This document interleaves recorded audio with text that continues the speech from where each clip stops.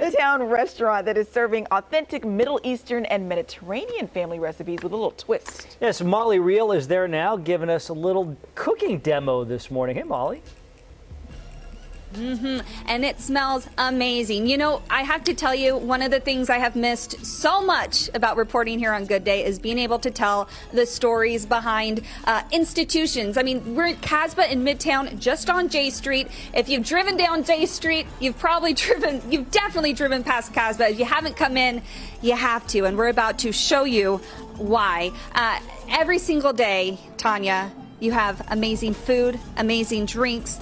Today especially, every Tuesday, it's happy hour all day long. And this Tuesday especially, it's even happy hour. You have live music, belly dancing, a guest brewer, and as I said, this beautiful food, which we will talk about. But first, let's talk about you, your history, how you have brought your background and your sense of community to this restaurant. Well, basically, I grew up in the restaurant industry. My parents owned restaurants, and I lived in Palestine for a while and opened a restaurant with my uncle, so it's kind of second nature to me. Yeah. So when someone comes to Kasbah and is eating the food, they're not just enjoying delicious food, they are enjoying a piece of your heart, truly. Oh, absolutely. My mom unfortunately passed away in 2014, and she was an excellent cook, and so it was kind of an homage to continue her legacy of cooking, and I feel like it's been very well received in the community.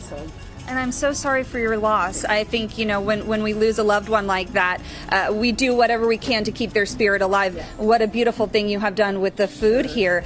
Tell us a little bit about what you offer. I hear those fried garbanzo. They're on the secret menu, so you gotta ask, you gotta wink and nod. And what exactly is that? They're vegan basically, and they're fried chickpeas. And they're just seasoned with paprika and salt, preserved lemons, and a little parsley and herbs. And just finger food? Can I just grab them? I heard these are to die for. They're really good with beer or a cocktail, just something to munch on, you know.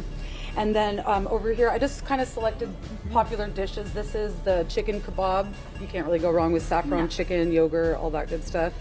And then over here, we have grilled lamb chops, and it comes with a pilaf dish called metlube.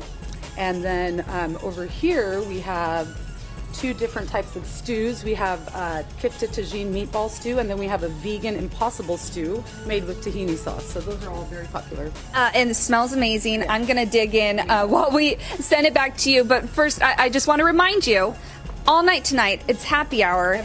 Every Tuesday. A special entertainment tonight, which we're going to get a peek of in the next hour. We're also going to show you a new little fancy dining room. But thank you on behalf of Sacramento for sharing your heart, sharing your family through such a beautiful way.